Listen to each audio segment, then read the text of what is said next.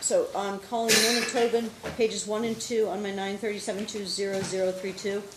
My 1030s, you know, you're going to come up when I can get this finished taken care of. Counsel, have all your appearances, please. Nona Tobin in Prevailing. Good morning, Your Honor. Joseph Hong for counter defendants, the Stokes, Jimijack, Revocable Trust, Unity, and F. Wanderer. Good morning, Your Honor. Caleb Anderson for Sun City Anthem Community Association. And Donna Whitty for JIU-JITSU Mortgage. Okay. Counsel, first issue. The only person I got courtesy copies from was the only person who's not really in the case.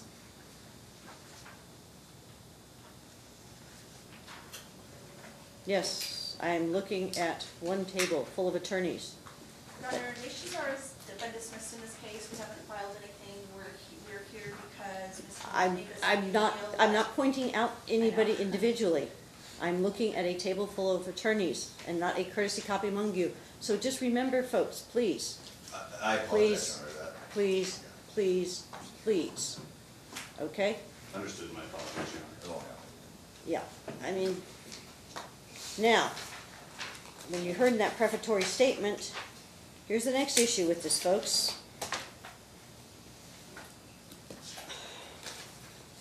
The court doesn't think that it can really hear almost every single motion that's set for this case today, for a multitude of reasons. First off, Ms. Tobin, you are not in this case. You are okay, the only role, Ms. Tobin, you are here in this case is represented by counsel in your role as trustee of the Gordon B. Hanson Trust. Excuse Let me finish, okay? There was an order on July 9th. There was a hearing in front of Senior Judge Barker, and Mr. Kopich sought to request to have the firm withdraw as counsel. Shouldn't have been as an individual. He was here when I was out of the jurisdiction. It should have never happened. It was meant to be as your role of trustee. Let's be 100% clear. This court, it was abundantly clear. No one can file a pleading and try and get it set for hearing when this judge is not in the jurisdiction and it inadvertently gets set. Okay? This court did detailed findings of fact and conclusions of law in this case and its underlying consolidated case.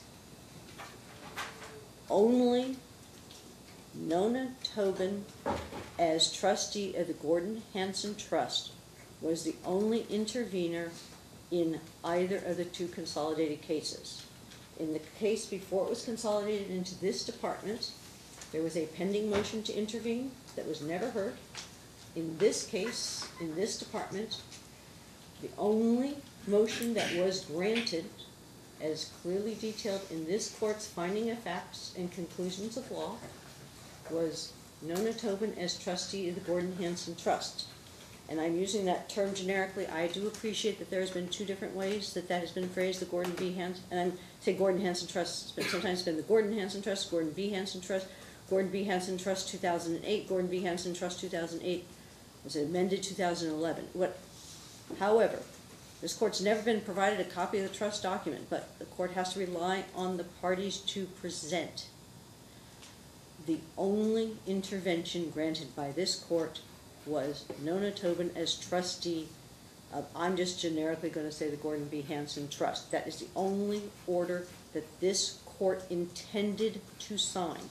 Now, after that order was signed, the court is fully appreciative that the parties kept on using intermittently various individual and trustee. Should have never happened. The court clarified that in its findings of fact and conclusions of law.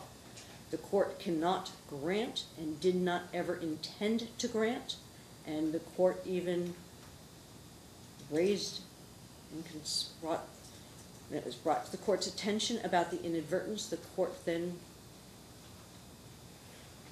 parties were supposed to have gotten that clarified. Now, because the parties did not do what they needed to do does not mean that something happened that didn't happen. There was then a subsequent motion to intervene that was filed but never heard after the trial already had been completed in 2019. That was never heard. That was never granted to have.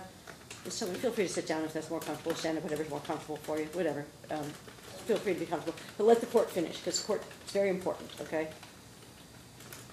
It's this court's intention always was, always meant to be, based on what was provided to this court from an evidentiary basis, based on the documents provided to this court, that the only role, despite the fact that when then the trustee then had Mushkin Associates, including Mr. Kopich, his counsel was supposed to be the trustee. Now, because the parties did not correctly inform the court, parties should have done the correct notification to the court.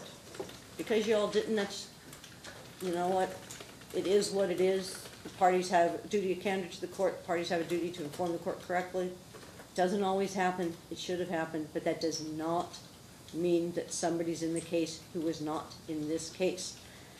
When it was correctly brought to the court's attention and shown through documentation that it was the Gordon V. Hanson Trust and Ms. Tobin as trustee, that's the only party that was ever granted intervention. That's the only party that this court ever granted intervention to. That being said, subsequently, and here's another important thing that needs to be stated. Thereafter, the law firm of Mushkin and Associates and Mr. Kopich, interchangeably I'm using those terms, okay, became counsel of record of Ms. Tobin as trustee of the Gordon B. Hanson Trust. And even though they should have looked at their own client and realized it was only the singular client, even because they then subsequently filed things on behalf of both, and just because, remember, if people file things, the clerk's office accepts everything. Okay? And this court, just because the court will sign an order submitted by the parties, is the parties' obligations to ensure that the parties' names and everything is correct on a caption. This court does not, cannot, and has no obligation to look and ensure that the parties have correctly said their own clients' names. That's the attorney's jobs to do that. So, that being said, thereafter, I will tell you, the law offices of Mushkin and Associates, it was not until August 22nd they even submitted the proposed order withdrawing as counsel for Ms. Tobin in any capacity, I'll phrase it, but the only capacity they should have done it in is trustee of the Gordon B. Hanson Trust. But the only capacity they could have done it in is trustee. But even whatever capacity they did it, whatever capacity they represented Ms. Tobin, the proposed order did not even come to this court for the July 9th hearing until August 22nd. That order was signed by this court. It was appropriately crossed out because of various different ways it was submitted to this court. I'm not sure if any of you saw the proposed order or not, but it was returned to counsel. That order has never been filed to this court's notice. Now, let me see. If it's been filed while I've been on the bench today, I do not know. My law clerk and I both checked this morning up until around 8:30 this morning when this court got on the bench. As of approximately 8:30 this morning, that order has not been filed. That means that every single pleading filed by anybody other than Mushkin and Associates on behalf of anybody named Tobin in any capacity is a rogue pleading. That means this court cannot consider anything filed on behalf, regardless of any characterization. You may have heard this court, because I think you may have already been sitting in the gallery. At the time, I cited a couple of cases, one being Division of Family Services, about orders. I'm not sure if you heard me cite that or not, but I did cite that few moments ago with regards to another case, and the case also Rust. Those are two cases where the court even made sure I repeated it nice and slowly. I not only said it for that case, but realizing you were in the gallery just in case, knowing I was going to repeat it again for this case, and I will repeat it again for this case. Give me 2 seconds to get back to that case citation, and I will state it again. Give me 1 second, please.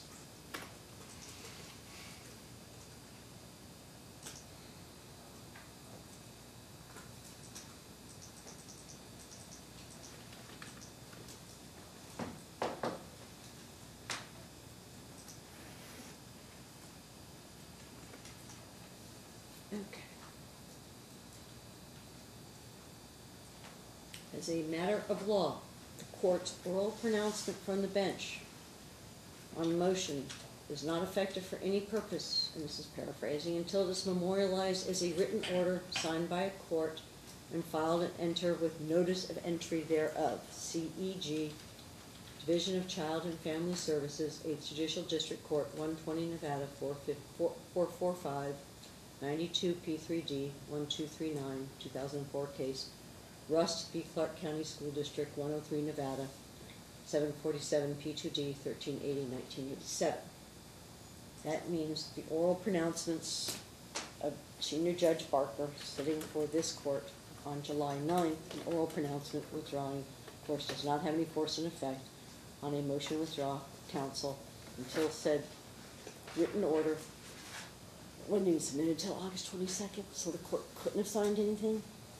But the court did sign it, just in case. The court actually kept the run slip, just so I have it here in front of me. Signed it, returned it, like I said. Let's look to see. Like I said, as of about 8:30 this morning, it hadn't been filed. I don't know if it's been filed since 8:30 this morning. But it does not appear that it has, but once again, it does not show up on the system.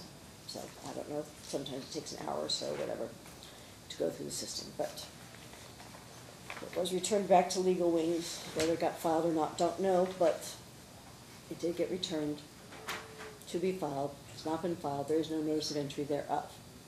So while I'm very appreciative, Ms. Tobin, you have submitted a lot of documents. You can appreciate under applicable appellate law, as there is still counsel of record, and that counsel did file as counsel of record. Now, albeit this court would find incorrectly when it filed, when it first came into the case, said it was both counsel of record of you in the individual capacity and as trustee, but even if you took it in that broadest sense, when it withdrew, it didn't file the order, did not file notice of entry thereof, so every single document that you, Ms. Tobin, filed are all rogue documents that this court cannot consider. Now, the Mushkin firm did file an opposition to one of the Sun City documents, so the court can take into consideration an opposition that was filed. I believe that was filed on the 22nd of August. I've got every single document who filed it. We did it all like in red to try and balance out every single one that was filed, but that's problem number one in this case, just to let you know. I got to go through a couple other issues before I'm going to let people speak, because I'm sorry for my 10:30s that get to wait. I'm going to tell you the 10 o'clock probably is going to want to reschedule for the default, because we're probably going to need to reschedule for the default. I didn't see anybody here at 10 o'clock for that default, so we were moving it on. There was a 10 o'clock Wells Fargo default. We didn't see anybody here on time, so we were going to vacate that, but I assume everybody else is here for the 10:30s, and we'll be with you as shortly as we can. Second issue. There was a whole series of documents filed after there was documents filed with regards to an appeal in this case. There is a case called Honeycutt, as well as NRCP, most recent 62.1, which precludes / limits the court from doing a whole bunch of other things that is being requested of this court, which precludes a whole bunch of other challenges for relief that's being asked of this court. There's additional procedural issues with regards to motions kind of for reconsideration of things that happened over a year ago, way past deadlines even in addition to the non-party issues, still have attorney of record, and I don't see anyone from the Mushkin firm here, correct? Nobody from the Mushkin firm? I'm looking around, not unless those, I see people from other law firms that I can recognize, but I don't think anybody's now joined the Mushkin firm, right? The other three counsels sitting in here? You're not? I don't think so. Okay, just making sure. Somebody walked in.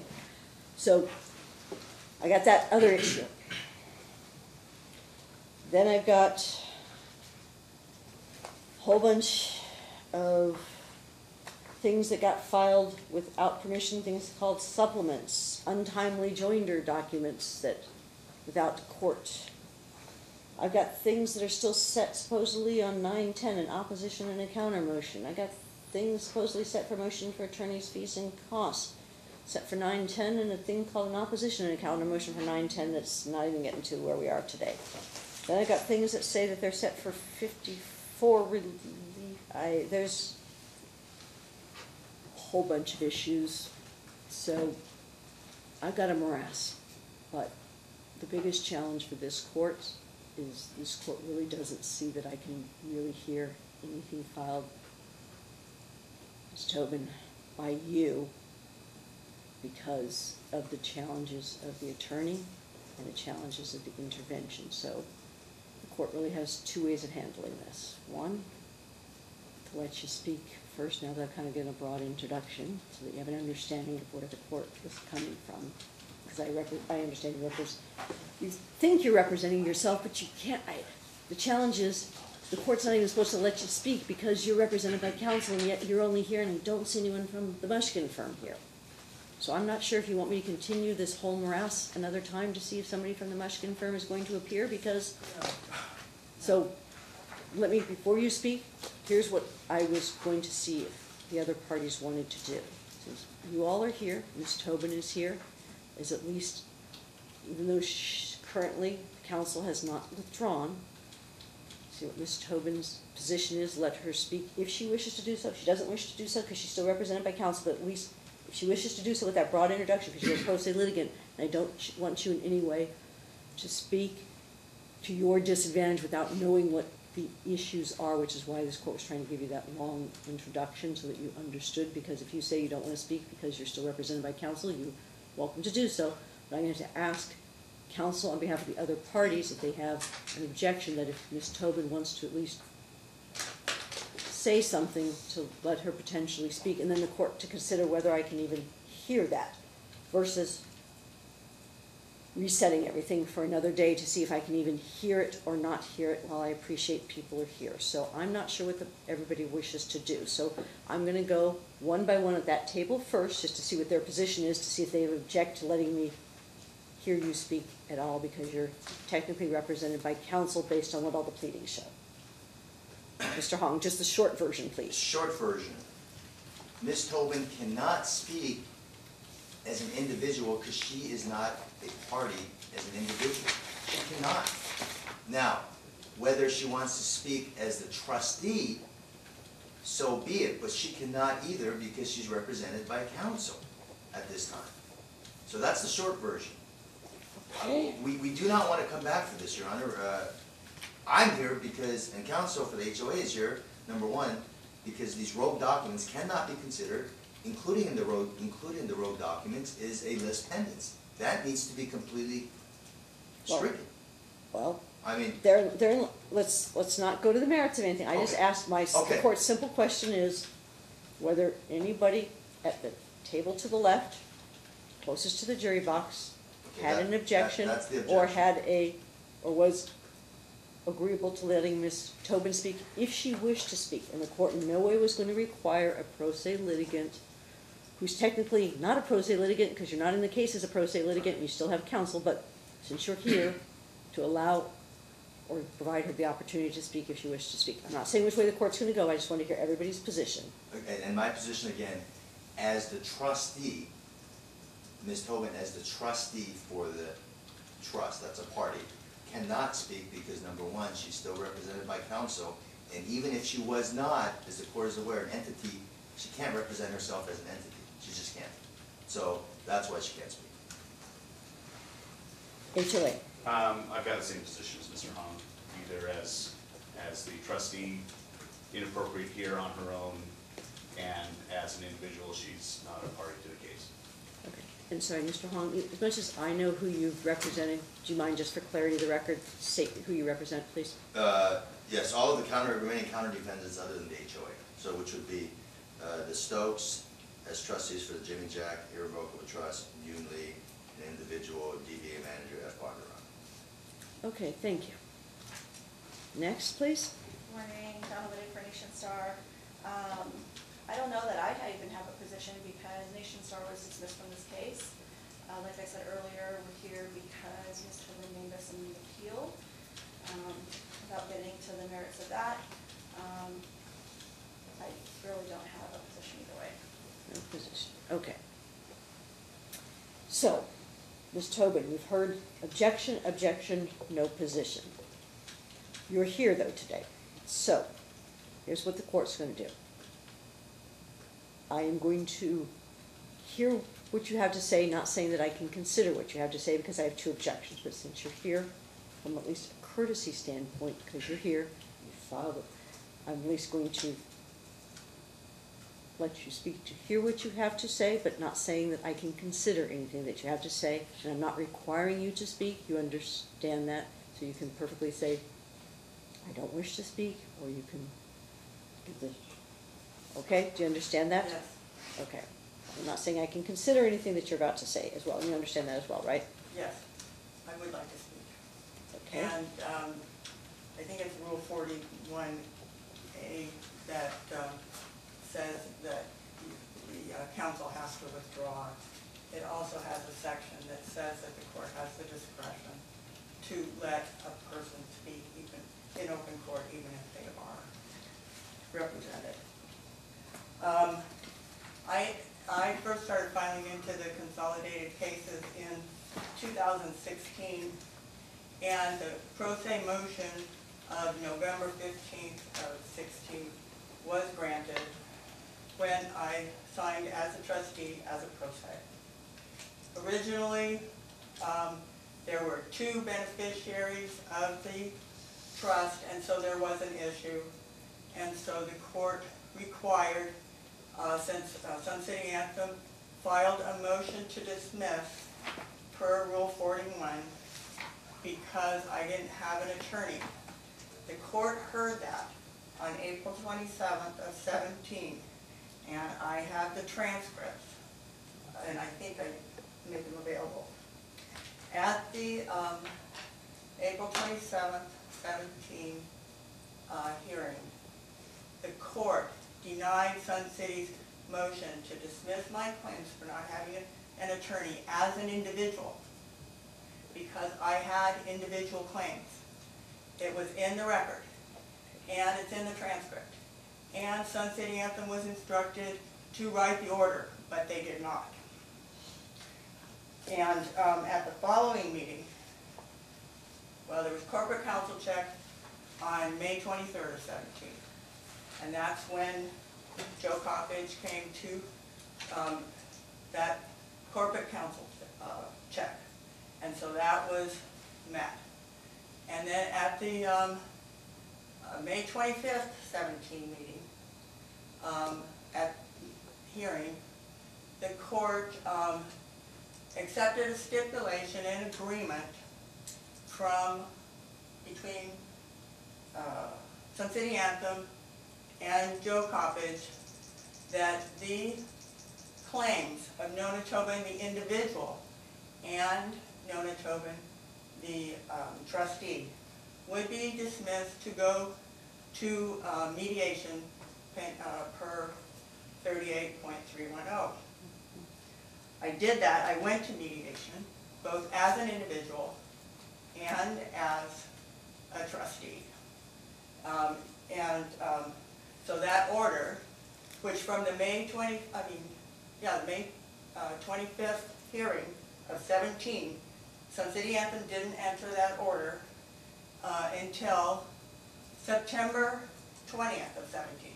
And at that time, they failed to put in that at the prior hearing that the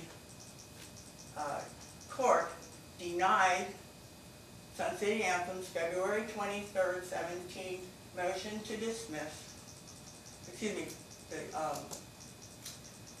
March 22nd, 17 motion to dismiss was denied as to the individual. And Sun City Anthem did not put that in the order. Meanwhile, Sun City Anthem kicked me off my elected board position as an individual, which I'm elected not because I was a trustee, but because I own my own property, and I'm a Sun City Anthem homeowner of 15 years in good standing, and I was removed by operation of law because I'm a party to this case. That's never been before this court, never been raised before this court in any manner whatsoever, No. correct? No, but I'm telling you that I am aggrieved because First Sun City Anthem did not provide me the mandated alternate dispute resolution procedures required in Sun City's CC&Rs 16. It says, it's called limits on litigation. So what I'm saying is at first I'm forced to litigate because they would not accept an offer before litigation and before I was elected to the board to get out of the case. All they had to do was tell the truth, but they couldn't do that. They didn't do that. And so now they forced me to be in this, and I've spent $47,000 on attorney's fees, even trying to represent myself. So a lot of this whole thing never had to happen if Sun City Anthem had followed the rules and told the truth. So, one last thing. Because I have been a party, it's in the record. If you look at the joint case conference report of May 15th of 18, written by Nationstar, I am there as an individual as well as a trustee. When the Sun City filed that absolutely unwarranted motion for summary judgment, and none of the material that I had provided to the attorney for counter motion and very strong evidence showing that the opposing parties do not have standing to be in this case. Nationstar, because they do not, and their own, everything in this court record shows they are not the beneficial owner of that deed of trust. And Jimijack did not have an admissible deed. The absolute only way that this court could find the way that you found was by these opposing parties misinforming the court about the court record so that I would be excluded as a party and my documents would all be precluded from entry into the record. So one last thing is that because when you're filing for a quiet title claim under NRS 40.0.0 and you're asking for declaratory relief under NRS 30.0 etc. There is under NRS 11.070 a 5-year statute of limitations. And so I've been in this case for 3 years, and I was not going to let them get me past that deadline and then still say, well, you're not a party there. I have a right under the law to make a claim the exact same way, and I was admitted into this case in the exact same way that Nationstar was admitted. As a defendant in intervention to make a claim. And I made that claim. Since this court has decided by oral proclamation, apparently, that all the stuff that's in the record showing me as an individual is not true because opposing counsel said something different, then I have already filed, to meet that 5-year deadline, another case where I'm going to just go directly for it. Because if I'm not in this, if I'm not a party, and therefore, my appeal that I've paid for as an individual is not going to be recognized because they explicitly did not name me in the motion for summary judgment, the joinder, and it's all over that June 24th order that I'm not a party. If I'm not a party, then I will just go to Department 22 where that other case is set up. Thank you. Thank you. So, Mr. Tobin, a couple things that you said, and let's be clear. The court on the findings of fact, conclusions of law, and judgment filed by this court on June 24th, 2019, and then the notice of entry thereof was on the same day. Okay. In that order, the court, and I was trying to summarize it just to give you a little bit of background today. So it wasn't an oral pronouncement today. It's in a written order of this court with notice of entry thereof, consistent with applicable case law. This court was presented not only by evidentiary support presented by, it was basically by all the different parties, including yourself, that Ms. Tobin as an individual was not in this case. The original motion to intervene, okay, is, and without going historically, but the order clearly sets forth, okay, which is the court's findings, fact, conclusions of law, which people are more than welcome to agree or disagree with, and there's time periods in which people can do whatever they need to do in accordance with applicable law if they agree or disagree.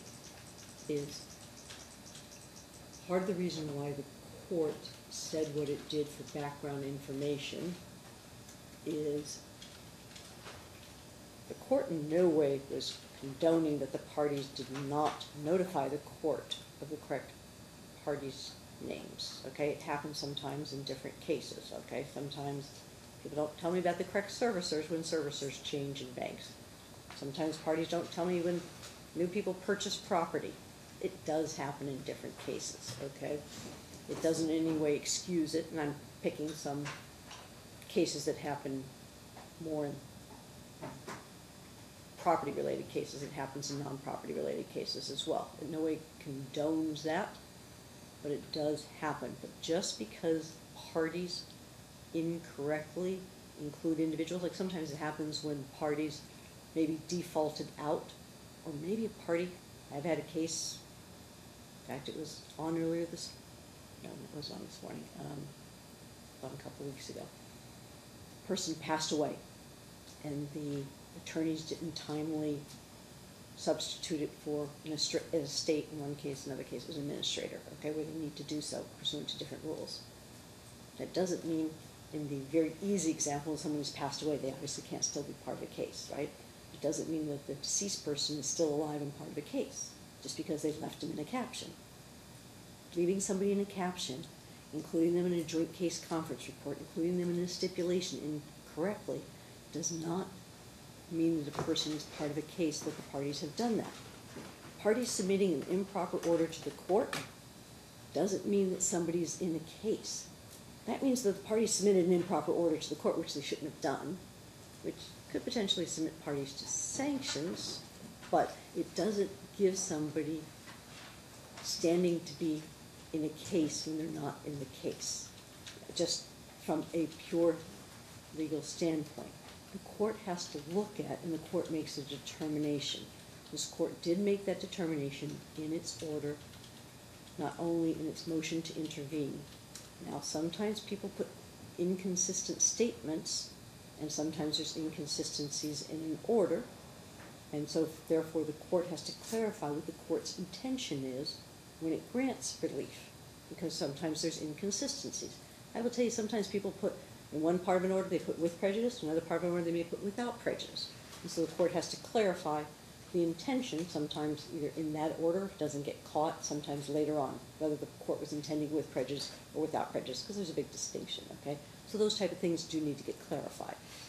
So the court, in its order of June 24th, 2019, with NEO that same day, notice of entry of order, clearly set forth the history of the case. Now, any party is welcome to agree or disagree with it and do whatever rights they feel that they need to do, perfectly fine. The court neither encourages or discourages. All parties have the full rights to do what they need to do. That's perfectly fine.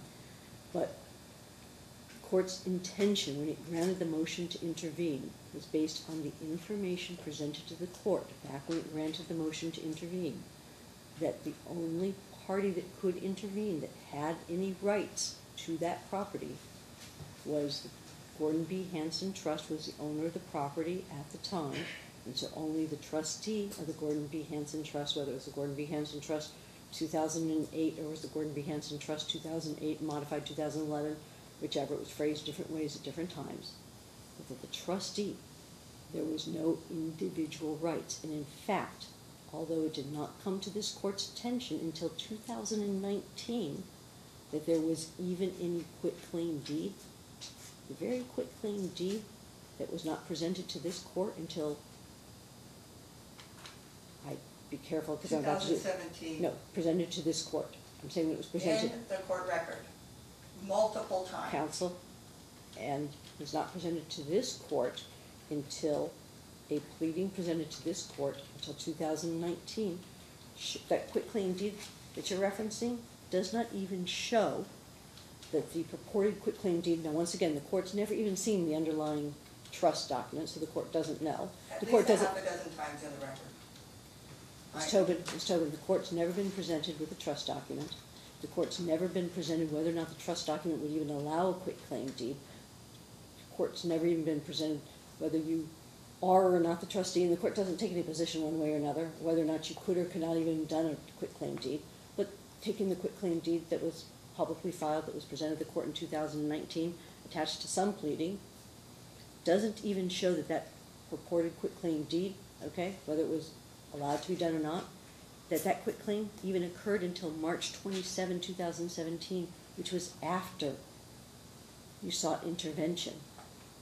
So even in the best case scenario, the intervention by the trustee occurred, the request to intervene. In this case, the motion to intervene was November 2016. Your quitclaim deed was until March 27, 2017.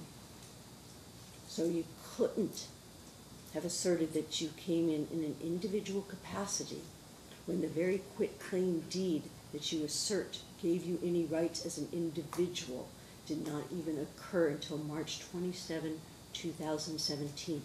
That was a very document that you presented. You also presented in other pleadings to this court that it was not only you, but I believe it was a son of the Gordon B. Hanson Trust was the other beneficiary, and that that individual also had rights. So while the court takes absolutely no position whatsoever, that mere date that you filed a motion to intervene in November 2016, and you don't have a quitclaim deed until March of 2017 to even assert that you would have any individual rights, means that the trustee could have only been the only party that could have intervened into this case. And I'm not saying that's not a ruling today, I'm just trying to give you an example of the evidence presented to this court to try and assist you. The court's not making any ruling because the court's not addressing your motions, I'm just trying to give you an example so you have an understanding of part of the evidence that was presented to this court. I'm not taking any position whatsoever, I'm just mentioning a piece of the evidence presented in the record. For purposes of today, the challenge that this court has, I've heard what you've said. Whether I can consider it, the court, in listening to what you've said, is not, well, I've heard what you said. The record is such that you have counsel of record. The fact that people impermissibly, in error, as subsequently stated and shown by the evidence presented to this court, okay? Counsel sometimes even get their own clients wrong. I won't call out any counsel currently, firms that are sitting here in court that sometimes, because they represent a lot of banks, may mention the wrong bank, okay? And then have to correct it later on. Or sometimes the wrong homeowners association, or sometimes the wrong third-party purchaser, if I were to happen to mention, which I'm not mentioning, that happens sometimes, okay? Or people who represent a lot of different parties sometimes mention the wrong party. Sometimes even in trial, it does happen. That does not mean that that person, that entity, etc., comes into a case.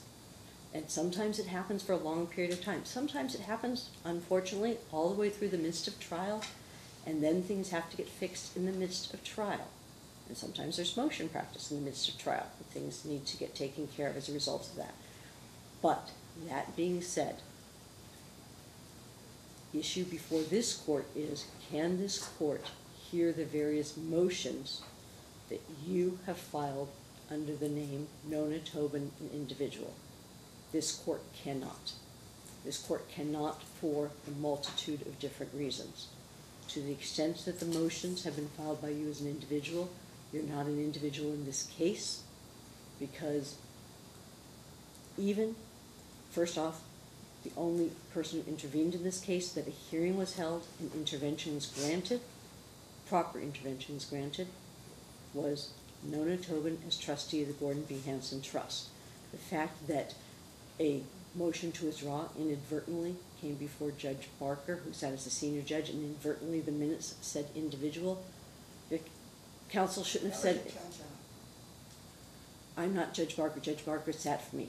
He inadvertently, the minutes inadvertently said individual. Just because your counsel filed it as an individual, that is... It was intended to be as an individual. The Gordon B. Hanson Trust was closed in 2017.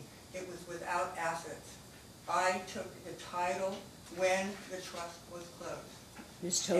Tobin, what I'm trying to say is the party that was in this case, Nona Tobin as an individual was never a party in this case. In order to become a party in this case, there had to be granted intervention, substitution, or something. The court cannot provide legal advice. Nona Tobin as an individual was never granted in this case. There was never any pleading filed that made Nona Tobin an individual part of this case. Incorrectly, pleadings said it galore, and the court noted that specifically in its order of June 24th, 2019, and attempted to clarify the record by setting forth it was noted and that it was incorrectly done, and then clarified that. I dropped it both in the footnote and in the body of that order, and tried to clarify it so it made it clear. And I did it in that order. And so the only party intended by this court to ever be granted intervention was the party that sought intervention, and that party sought intervention, trustee of the Gordon B. Hanson Trust, and sought intervention before that quitclaim deed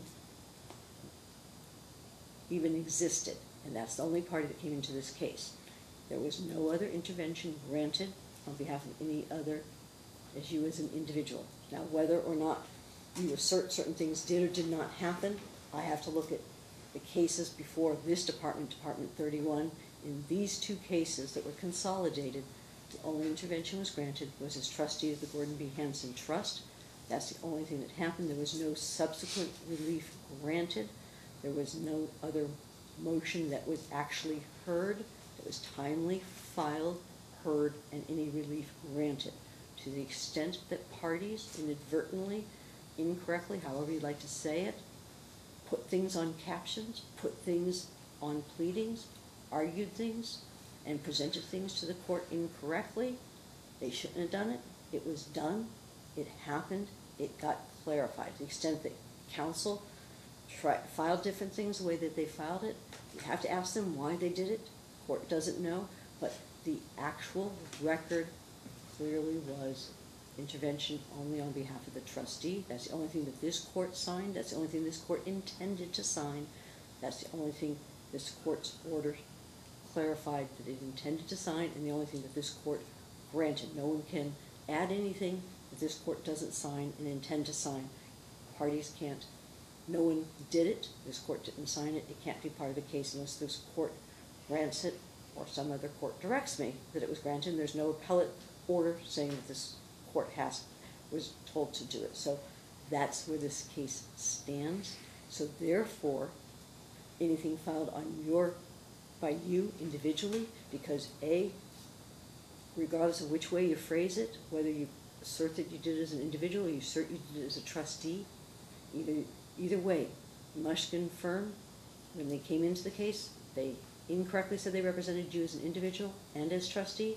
So even if they said it that way as both, or they said it that way as purely as trustee, they still have not withdrawn because they've not filed an order and notice of entry thereof. They still represent Ms. Tobin in whatever capacity is being asserted because they've not filed an order. So even if assert that you're in as an individual, still by not filing an order, but you're not in as an individual, but even under that scenario, which doesn't exist, they still have not filed an order and notice of entry thereof, which means the only pleadings that can get filed on behalf of Ms. Tobin in any capacity whatsoever would be by the Mushkin firm, not by Ms. Tobin. So that means the court cannot consider any pleadings filed by you, Ms. Tobin, which means the court can't consider any of those, which means they're all rogue documents, which means they all have to be stricken. All right, understanding that, I would just make one last request. Sure. Is that I will be gone, and on the 10th, when there's a discussion about Sun City Anthem getting attorney's fees, first, it wasn't timely, but second, the Gordon B. Hanson Trust does not exist. The fees, whoever gets them from me, an individual. I can't advance and address something that potentially could be heard on the 10th, and you can appreciate why, right? Because it's not yet to be heard. Let me finish cleaning up what's set for today, and then we'll see if somebody needs to move a hearing because you may be out of town, okay? But remember, you as an individual are not part of this case. So we're not there yet, but okay, so let me take care of today first. Today, any pleadings filed by Nona Tobin, okay, I have to strike, which means I also have to strike any oppositions and any replies. I'm going to, you've heard the position of the court. I had given you an opportunity to respond to that. I have not given yet an opportunity for anyone at this table who filed oppositions to any of those motions that were filed by Ms. Tobin. I'm not talking about any motions or any pleadings that were filed by the Mushkin firm. I'm talking about pleadings filed by Ms. Tobin. Does anyone wish to be heard at this table on behalf of the HOA? I'm going to informally say the HOA, the bank, or third-party purchaser, just to make my life easy. Is that only, Your Honor, you mentioned that the... Anything that's on for today was filed by Ms. Tobin. Anyone who's filed any oppositions? Yes. The court's intention, if the pleadings could not be filed, that means also the oppositions couldn't get filed. Because to the extent that there are oppositions to rogue documents, generally those would get stricken too, because if the documents themselves are rogue documents, then either people usually withdraw or the court strikes oppositions there too. Now the court understands that sometimes oppositions include counter motions. That's why the court's asking the parties what the parties would like to do.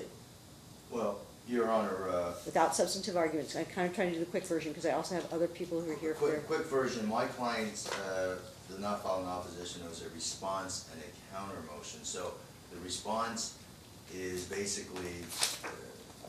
It's not acknowledging the rogue documents, but the counter motion is asking for the rogue documents to be stricken and for attorney's fees. And one of the significant rogue document is the list pendants that was filed in this case. Okay. By Ms. Tobin individually. Okay. HOA. I would respond similarly. We filed also a joiner to Mr. Hung's response and counter motion, and included a counter motion to deem Ms. Tobin as a vexatious litigant. And I'm not sure how Your Honor wants to handle that, given your decision today that those documents are rogue and are to be stricken. And that's on for hearing, I believe, on the 10th. Part of it's on for hearing today, and part of it's on for hearing on the 10th. let me tell you in advance where you want to hear the court's inclination for the things that are on for hearing today only? Sure. Yes, Your Honor. Okay, here's the court's inclination on for hearing today. Oh, I didn't hear. Do you have a position, Frank, one way or another? Or do you think We filed nothing, so in no position. Okay. The court's inclination is as follows. The court's inclination is the parties have created this mess. The court's not inclined to grant attorney's fees to anyone on anything. Because I think the parties, and I'm using the generic term parties, I think the parties in totality filed way too many pleadings in this case, including when you all reformed the caption, that as attorneys, you kept certain names on certain pleadings, filed motions including certain parties that did not exist in this case, that you kept it on for way too long.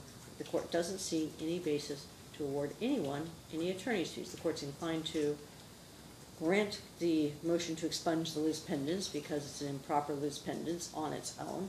The court's already made multiple rulings in this case, and there's no basis for a lis pendens, so the court's inclined to grant that. But the court is not inclined to grant any attorneys to anyone because I think all the parties throughout this case left certain Ms. Tobin in as an individual way too long on this case when you all should have investigated it a lot earlier and shouldn't have continued to file a variety of pleadings and other documents with this court instead of looking at your own documents and realize the mistake way sooner and should have as your duties as attorneys to notify the court of the error.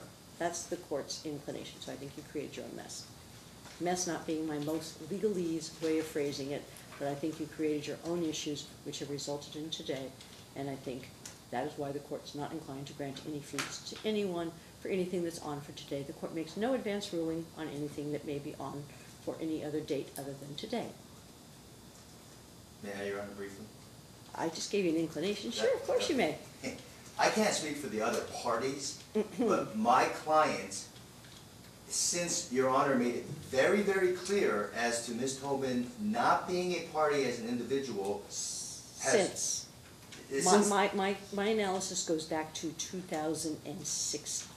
Okay, and I'm going to about 2018 when all this was uncovered, and Your Honor said clean up the captions. My client's... You mean you mean after you reformed the caption once and still kept the error in? Well, no. My clients have only filed pleadings that conform to the caption of Ms. Tobin not being an individual. Might look historically. Well, what I'm trying to say is this, Your Honor. Over the last 3 or 4 months, and even at the time of trial, at the bench trial, Your Honor made it abundantly clear to Ms. Tobin that she was not a party as an individual. Your Honor made it very, very clear. So I don't think it's fair for my client to have to pay attorney's fees when she's filing these rogue documents as an individual. It's just not fair. There was no order entered. Counts, please. One at a time, please, so we have clarity of record, please. I mean, that's, and I know what Your Honor's saying, like it's all the party's fault, but in terms of the I caption... didn't use the word fault. Well, not I fault, used the okay, fact a mess, that- okay. But the bottom line is, as Your Honor remembers, Ms. Tobin has been literally at almost every hearing for the last 3 or 4 months. And Your Honor, at almost every hearing, repeatedly stated she is not a party as an individual. So, why does my client then get penalized for having to pay attorney's fees to me in having to respond to rogue documents? At the very least, if Your Honor is going to inclined to grant the motion to expunge the lis pendens, that alone should be, there should be attorney's fees for that.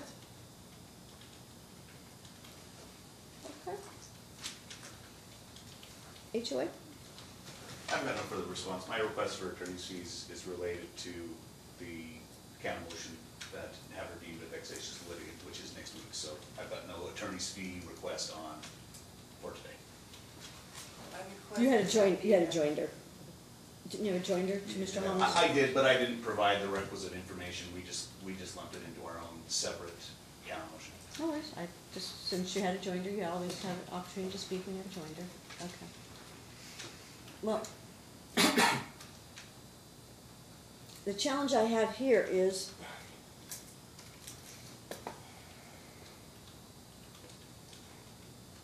I still have an attorney. I don't have the attorney here, do I? Well, you have the attorney for the trust, but I don't have the attorney for the trust here, do I? No, but today, it's not for the trust, it's for Ms. Tobin's, as an individual. All of her motions today was filed by her in her individual capacity. So they're all rogue documents. They're just all rogue documents. And she's still represented by counsel who's supposed to be paying attention to what their client's doing, aren't they? Well, her counsel represents her in the capacity as a trustee, Your Honor. Actually, take a look at how they filed.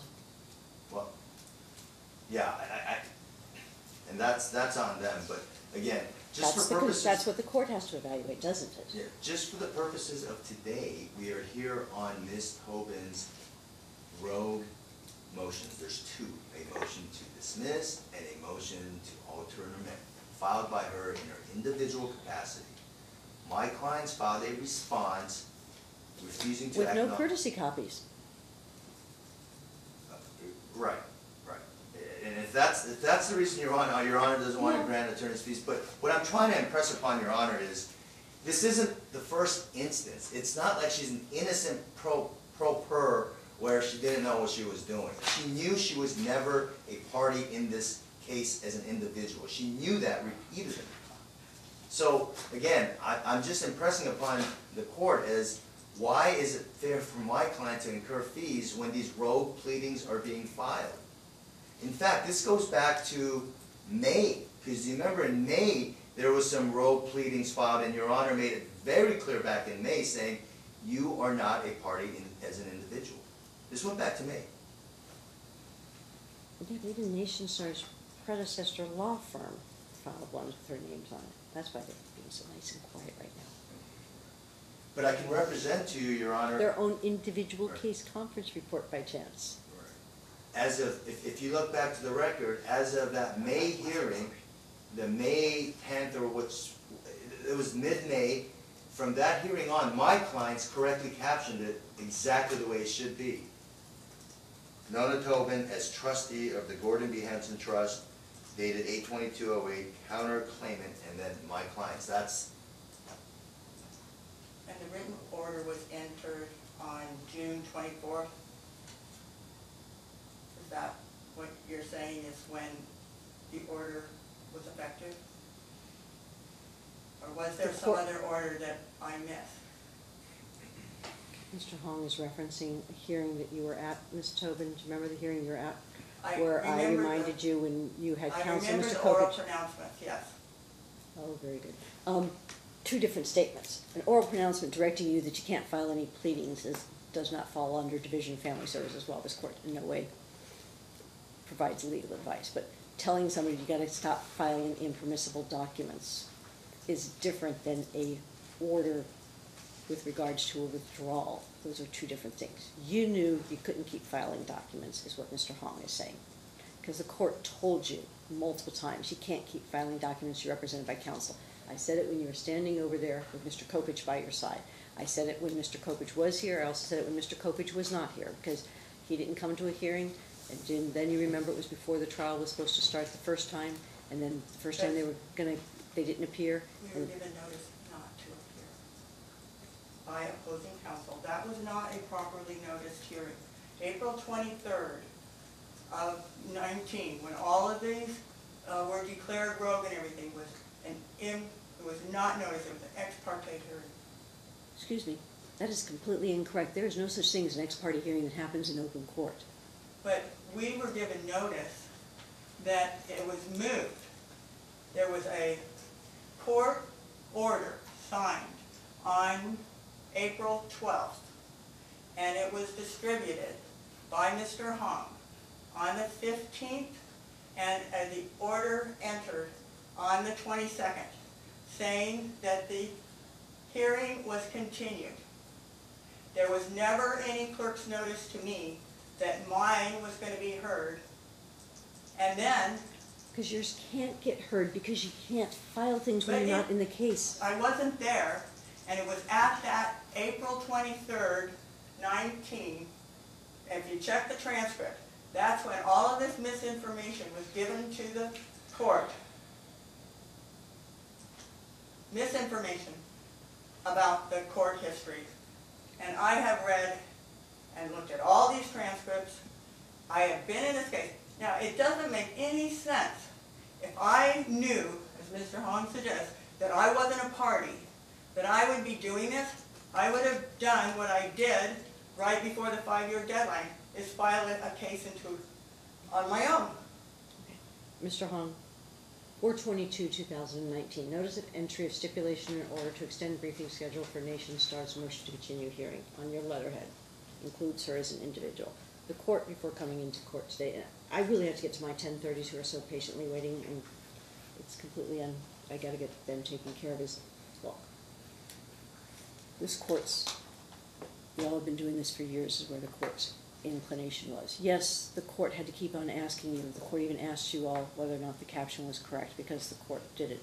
And then you all did a stipulation to modify the caption. You still kept Ms. Tobin in as an individual. Because that's what the court recommended. No, the court, Ms. Tobin, first off, it's very impolite to keep interrupting me, and I'm sure you can appreciate that.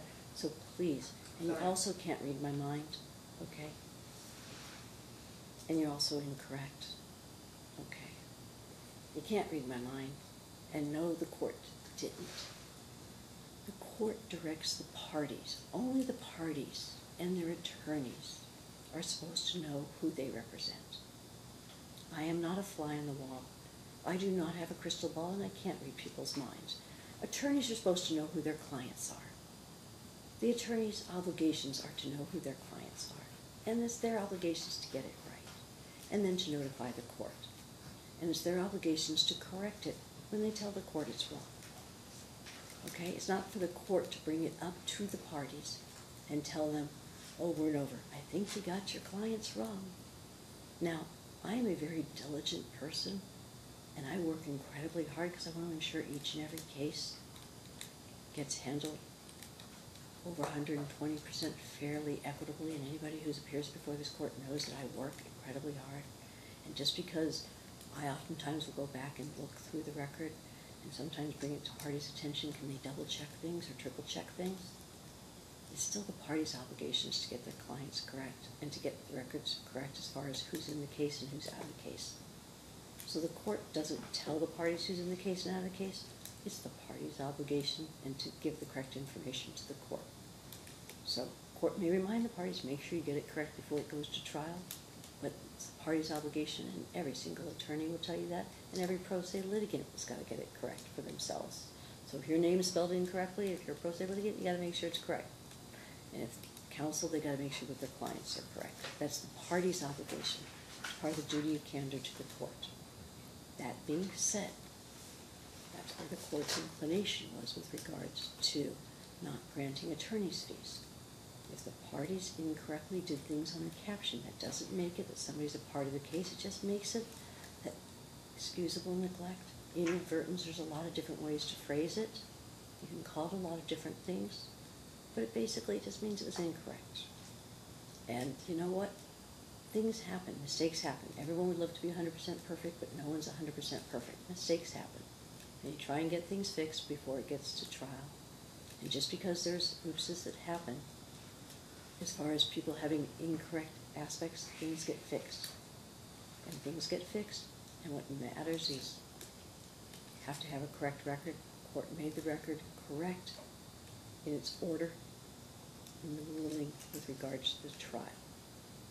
Nona Tobin as an individual was never in this case, never in the consolidated case. Just because the parties inadvertently included your name, I don't know if you told your attorney that you thought you were in the case and that's the reason why they filed an appearance and put your name on it. I don't know. I'm not asking. But your attorneys and you should have made sure that when they filed their notice of appearance, they did it correctly. Just like everybody else should have done it correctly. But they didn't, and it had to get fixed, and it got fixed. So, that being said, for purposes of today's motions, the court's already stricken the rogue pleadings. The court has, with regards to the motion for the Liz, to expunge the Liz pendants, that has to be granted because the court's already made affirmative rulings and there's no basis for the Liz pendants to be on the property because of the court's rulings, both pursuant to the summary judgment and the court's findings of fact, conclusions of law, and judgment. So therefore, there's no basis for there to be a lis pendens on the property. So the motion to expunge the lis pendens, it actually phrases a counter, excuse me, let me finish, please. That counter motion is granted.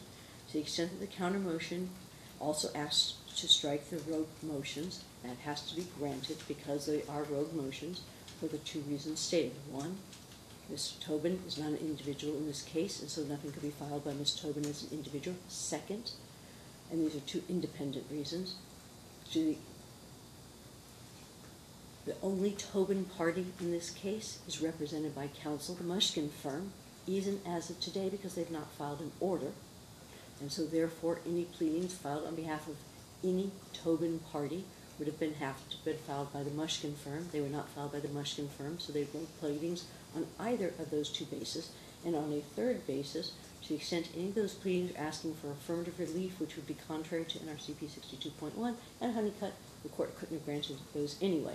To the extent that they would fall within the Honeycutt and NRCP 62.1, even if the other two aspects would be, i.e. the motion for a new trial, but the court can't consider them anyway because of procedural issues, the court's not inclined to grant the relief, so they'd have to be denied anyway because there was no basis for them anyway, independently of all the procedural issues, and so that would be the third basis. Okay. With regards to the counter motion for attorney's fees and costs pursuant to EDCR 7.60 and the joinder thereto, the court denies without prejudice that relief requested because the court finds that the lack of clarity in the pleadings over the multitude of years is really a multi-party issue caused by all of the parties, and therefore the court wouldn't hold a pro se non-litigant, because Ms. Tobin is not a litigant because she's not in this case as an individual capacity. However, she's present personally, but would not hold her personally liable. A, she's a non-litigant, not a part of this party, not a part of this case, so she can't be held liable for the fees because she's not a party to this case. B, wouldn't find it even as finding her as an individual if for some reason she's here and somehow could otherwise be held. I don't have jurisdiction over her because she's not a party to this case. But even if somehow the court could, I wouldn't find it appropriate to assess the fees against her because the confusion was caused in part by all the other parties continuing to keep improper names in captions, etc., and only blatantly brought it to the attention of the court, the inaccuracy. So it was really caused by everyone. Was it initially caused by the Tobin parties with the first pleading? Yes, but then it was compounded by not getting fixed by the other parties, so therefore the fees and costs are denied without prejudice. With regards to, that should have taken care of all of these motions for today, for all the different reasons cited therein. So, with regards to the motions on the 10th, one of those motions cannot be heard. The motion, Nona Tobin's opposition and counter motion cannot be heard because that has to be stricken for the same reason that the court already says that cannot be heard on the 10th. The motion for attorney's fees by Sun City Anthem, do you still wish the court to leave that on for the 10th? Yes, Your Honor. This is filed with Mr. Copperage's firm against the trust, not Ms. Tobin individually. So yes, we'd like that motion to stay on. Okay, so that still remains on the 10th. That's an independent motion, yes. Just saying, that still remains on the 10th, okay? So, that remains as is. The court has made all rulings with regards thereon. Now, who's going to be preparing these orders and get it to the court timely under EDCR 7.21? Someone has to prepare these orders because it's not going to be the court. I'll prepare them, Your Honor. Okay, and you're going to circulate it to the proper parties and make sure that they are detailed orders that don't just say denied without prejudice. They need to articulate the independent various bases, please. Of course, Your Honor. I would definitely appreciate it. Thank you so very much. Just one minor thing, can Nationstar be excused from participating in that order? We don't need to sign. Have you waived signature on the order? Yes. Okay, so please note that waive signature in open court, okay, on all the orders? Yes. So just for clarification, this order will be sent to Mr. Hong and Mr. Copperage's office since he is still attorney of record, and that's... Still attorney of record as of today? Okay. Yes. Thank you so very much. And remember, the trust can't be represented by an individual anyway. Right. My apologies for my 10:30s. I really do apologize, but you can appreciate. Okay, well, I'll send it again. Okay, so 10:30 cases. You're here on which one? Because I'll call you first. You're here on Lopez? Page 2, Your Honor, yes. Page 2, Lopez versus Rosso.